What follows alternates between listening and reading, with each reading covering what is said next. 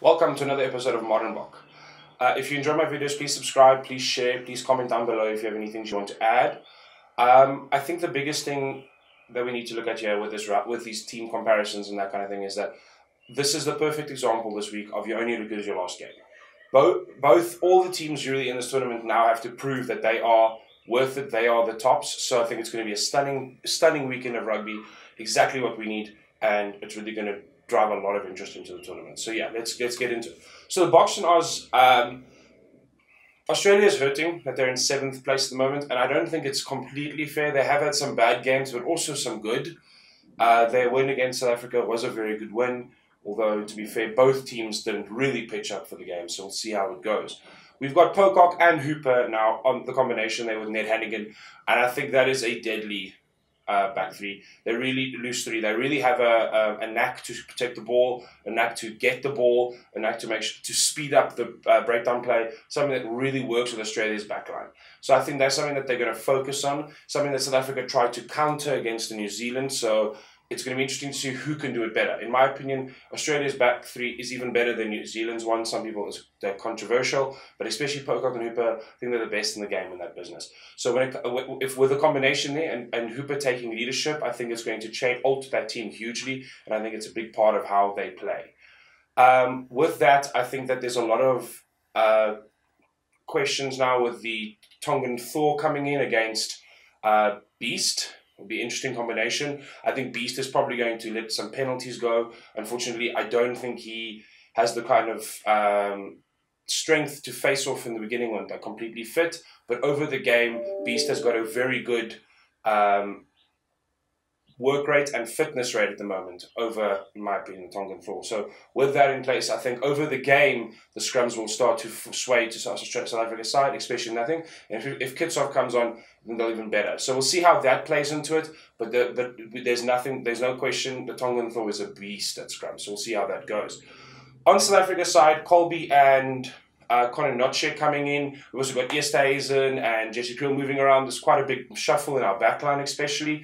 Notche replacing Whiteley due to a groin injury, something that really is starting to plague Whiteley and something that we need to question. And I agree with Rassie trying to blood a new player in the Boks field for that, because I feel, unfortunately, with Dwayne Vermeulen's questionable availability and Whiteley, it makes for a very hard number 8 combination, actually being able to build that type 3 into a fluid unit.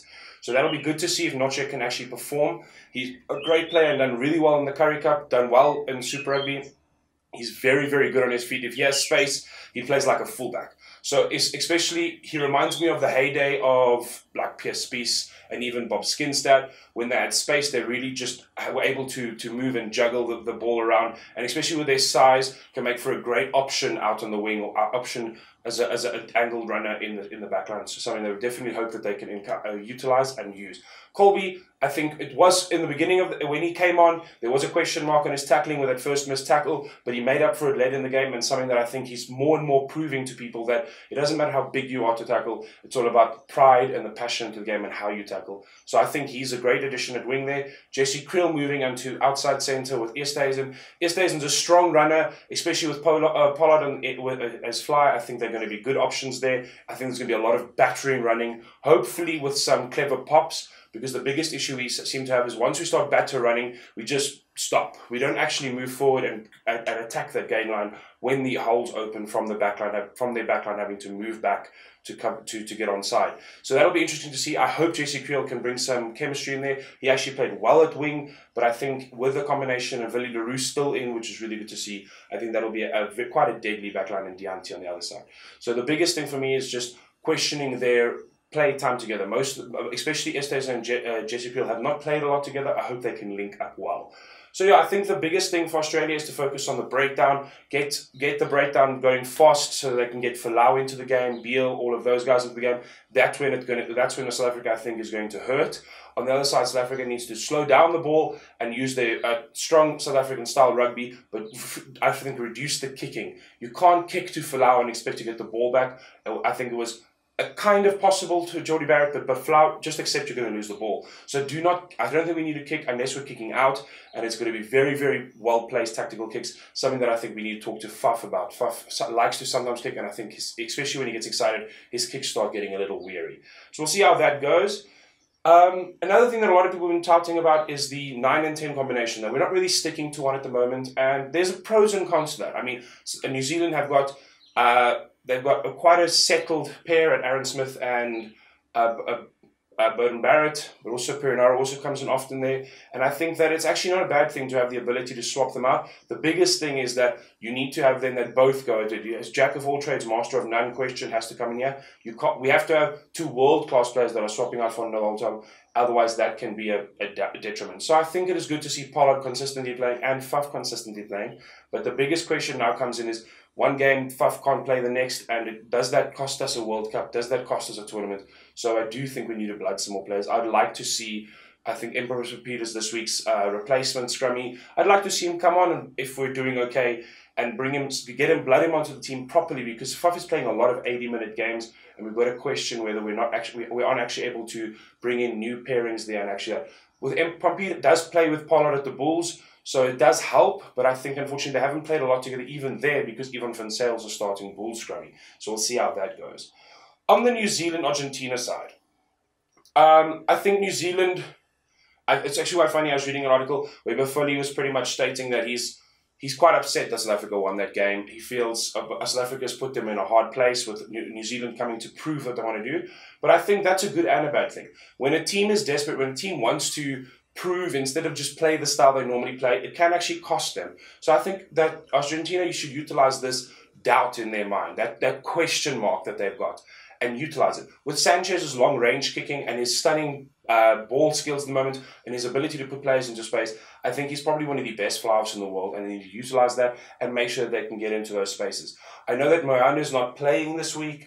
He got injured in the previous week, and that is a question mark. I'd like to see... I really liked how he played in the previous games against New Zealand. He really questioned their ability to attack and also made a lot of slip tackles. So we'll see how that goes. They don't have Kieran Reid or Brodie Retallick, a big hole in their leadership to a point, because New Zealand does have a lot of very, very experienced players. So we'll see how that affects their gameplay and affects their style. Sonny Bill Williams coming into centre is always nice to see. I enjoy his style of play, and something that Argentina really have to question. Both teams, it's quite funny. I feel South Africa has got a very different style from the other teams. New Zealand they have a very strong battering front pack, and I think that is also why Argentina brought in a player from France to actually handle that. With just give me a second to remember the name. Romero Herrera. There we go. Herrera coming in from France, and it's nice to see Argentina actually bring up relax their whole rule about playing players from Europe. I know that they've got a strong rule about that, and they often don't, because they don't want to have players exit. So a similar problem South Africa has. So we'll see how that affects things.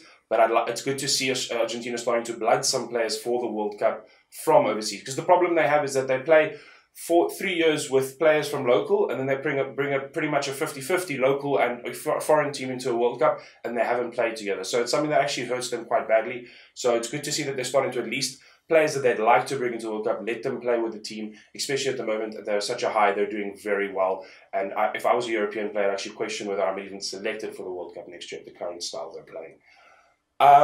Sonny Bill Williams, stunning player, and really going to, I think, hurt Argentina. But at the same time, Argentina has got a very good scramble defense, something that will help them a lot against Australia in previous games. So it'll be good to see how they can scramble against those deadly pops from Sonny Bill Williams. So I think both games are quite interesting. I hope Argentina can put it. I know, sorry, New Zealand fans, but I do think that it's going to be interesting to see, and it keeps the tournament alive for another week.